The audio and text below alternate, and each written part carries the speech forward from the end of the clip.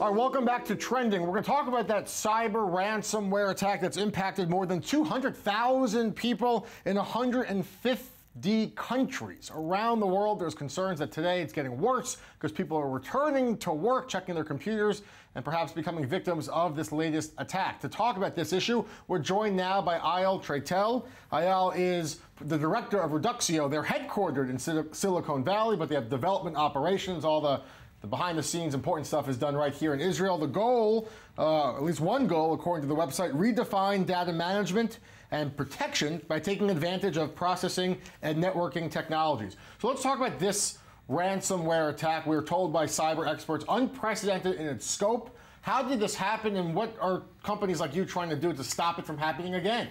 Sure. So what is actually has occurred on last Friday was an exploit of the Windows operating system, which was revealed a few months back. Microsoft has released fixes for that issue, but a lot of places have not updated their operating systems.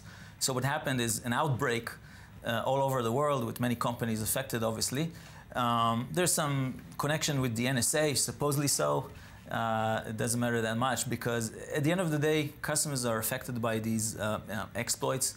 It's a never-ending story, and what we believe at Reduxio, that there's two layers here. First of all is protecting your network, which is updating your firewall and security software and antivirus software and so on. This is prevention. This is detection and prevention. But at the end of the day, at some point, you will be attacked, and I think last Friday's attacks is actually a proof of that this will happen to your organization. So the development operations is here in Israel. The company, obviously, in the United States, the headquarters there. How does this work? Are you testing vulnerabilities? Are you coming up with new technologies for the protection part? No. So what Reduxio provides is the ability at the data storage level to recover from such attacks. So at the storage data protection storage layer, what you can do is bring data back in time. Think of a time travel, time machine. So let's say your organization is attacked. We can bring your data back to a second before the attack. It's like it never happened. So this provides you this amazing ability to just, as if it never happened. And this goes beyond any protection software you can imagine. All right, Reduxio, on the forefront of this cutting-edge technology. Thank you for being with us.